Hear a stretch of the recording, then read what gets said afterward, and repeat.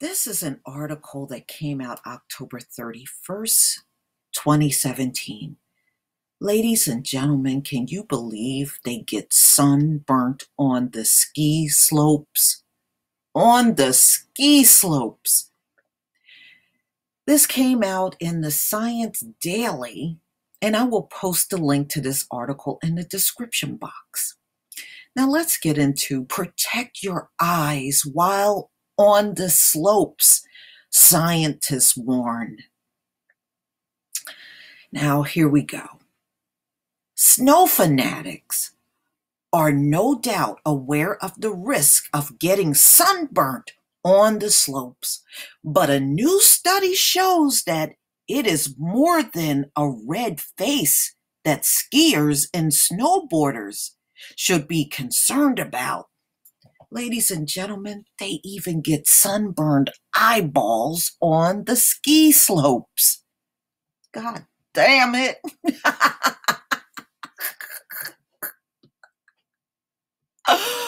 Ooh. The study published by scientists from the Department of Eye and Vision Science at the University of Liverpool shows that people may not be taking as good care of their face and eyes as they should. Now, why aren't you high IQ people doing that? Damn. Now let's move on. With potentially devastating results. They asked participants to apply sunscreen to their face before and after photos were taken with a UV-sensitive camera, with areas covered with sunscreen appearing black. Now, if you see the photos up here, this is them without sunscreen. And these photos, I guess the last one is a full application of sunscreen.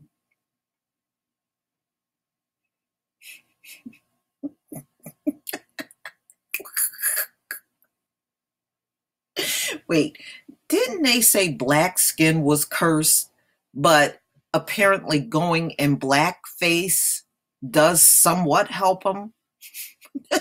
They gotta make themselves look black to the sun in order to keep themselves from getting burnt. But they said our skin is a curse. How can skin that can handle the sun be a curse? Give me a break. Okay.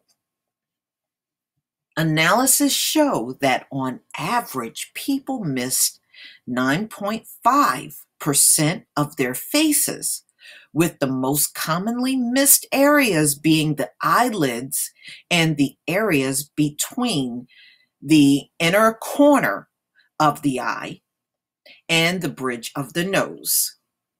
Even when extra information about skin cancers of the eyelid, which I showed you in my videos, 7.7% of participant faces were left unprotected. So this tells me the average Caucasoid does not know how to properly apply sunscreen. Not that it's helping, because we know over 80% of the sunscreens on the shelves don't even work. Okay. As more than 90% of basal cell carcinomas occur on the head and neck, and 5 to 10% of all skin cancers occur on the eyelids. You know, I worked with a few Caucasoids that had it on their eyelids, but I didn't know at the time what I was looking at. But now when I think back, that was skin cancer on their eyelids. This is worrying news. Oh yeah, it really is, and should be of particular concern to people taking to the slopes this winter. So I don't care if it's 20 degrees or 10 degrees, you are still going to get burnt on the slopes. Damn! The dangers of UV exposure, as more than 90% of basal cell carcinomas occur on the forehead. Now, I did read that part, so I'm going to skip down a little bit. Many people will already be aware of the combined threat to their skin of higher altitude and snow glare. Damn, you got to worry about snow glare, and because you're at a higher elevation and the sun reflecting back onto the skin. Boy, I tell you, you just ain't safe nowhere. The sun is going to kick your butt no matter where you are. Indoors, outdoors, it don't matter. It don't matter. But this study shows that many people may not be taking as good care of their eyes and skin as they should. Dr. Kevin Hamill of the University of Liverpool explained, the eyes and skin around them are especially vulnerable to UV radiations and cancers. So skiers and snowboarders who are at risk of high exposure really need to take care, and thoroughly applied sunblock of at least SPF 30 is a good start, but it isn't enough. You need to make sure that you take your cream to the slopes and reapply it at regular intervals.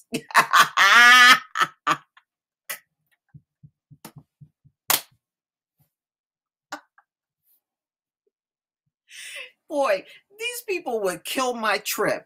Wait a minute, I gotta put more sunscreen on. How long has it been? Oh, it's been about 2.5 minutes. I gotta put more sunscreen on. Oh, what time is it? Oh, it's about another 4 minutes. Oh, I gotta put my sunscreen on. You would just kill everybody's vacation. Who would want a vacation with somebody like that? Okay. they gotta keep applying sunscreen even on the ski slopes the whole time they're up there. These people sure know how to kill a vacation. You also need to wear goggles or sunglasses. See, this is why I was telling y'all in my video, sunglasses were made for them. It was never intended for us because their eyes cannot withstand the sun. They sunburn all over, including their eyes, the palms of their hands, the bottom of their feet, everything burns. So when they designed sunglasses, it was to help keep them from getting so much sunburned eyeballs. That's why. But if you just want to look fashionable and kind of stylish, or you think you look cute in sunglasses, just know, Black people, you don't really need them. But if you want to wear them just because you like the way they look, then you can do that. But you don't need that kind of protection from the sun. Wraparound frames that protect the whole eye area and have 100% UV protection are ideal. Damn it, y'all. They can't go in the neon lights. They can't be outside with the lemon and lime juice. They can't be on the ski slopes. They should have never left the caves. That's what this is telling you. They're not safe from the sun no matter where they go. They're not safe from the sun. So they're saying when they apply sunscreen, they got to get the creases around the eye and all that area between the eye and the nose and cover the whole lid. Because if they go up there like this, they are not protected and they're open to getting skin cancer of the eyelid on the ski slopes, on the beach, under the neon lights. They even get jacked up on the sunbeds. Y'all. What are we going to do with these people? See, there's a reason why they were placed up in the cave. You know, I'm not trying to be funny, But if your ass is getting all kinds of skin cancer and burning up all over the place, that means you are not in the right climate for your type of skin. Common sense should tell you that. But, I guess they figure if they go back to the cave, how are they going to continue to watch us and obsess over us? Woo, man. Tell me what you think. I love my melanated self, y'all. I love my melanated self.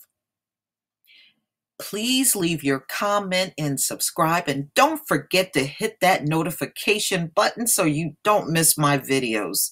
Peace, family.